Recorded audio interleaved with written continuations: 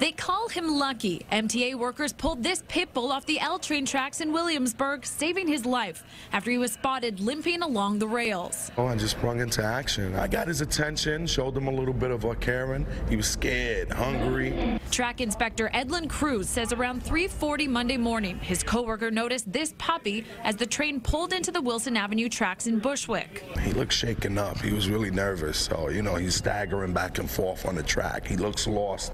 The train just missed hitting the dog, who took off running, so the subway had to slow to a crawl, following behind him for 9 stops. The pit bull traveled more than 3 miles through the tunnel, a journey that lasted 40 minutes, until MTA workers at the Graham Avenue station finally managed to pull him to safety. The pit bull had no collar or identification, so they handed him over to police. Cruz says it's a good thing this happened in the morning because the trains were starting to back up and he had to get back to work, so he couldn't stick around to find out what happened to the dog.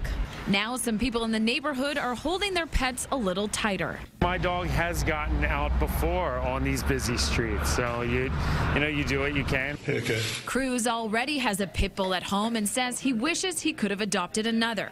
This one he'd name after the subway station. How about Graham? He ended here. Whether it's Graham or Lucky, these MTA workers are hoping he finds his owner or a good home. In Williamsburg, Natalie Duddridge, TV 1055. Work also threw out the name Wilson. That's after the subway station and from the movie Castaway.